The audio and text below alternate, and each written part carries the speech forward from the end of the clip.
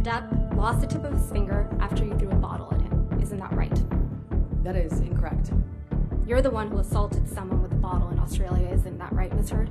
I didn't assault Johnny in Australia. I didn't assault Johnny ever. I couldn't. And then after he was injured, he had to hide from you, right? That is incorrect. 5 bathrooms, 2 bedrooms.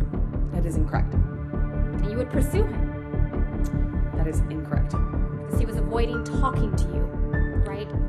He did that first night when he was I tried to talk to him about the drugs. And he was avoiding working it out. No, he was avoiding agreeing to not fight about the drugs. You weren't scared of him at all, were you? I have a mixed relationship with Johnny. One in which I'm scared, one in which I love him very much. I'm not talking about your mixed relationship. You weren't scared of him at all, were you?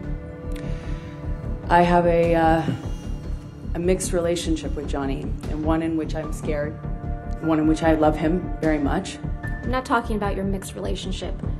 That night, in Australia, after you cut off his finger with a bottle, you weren't scared of him at all, were you?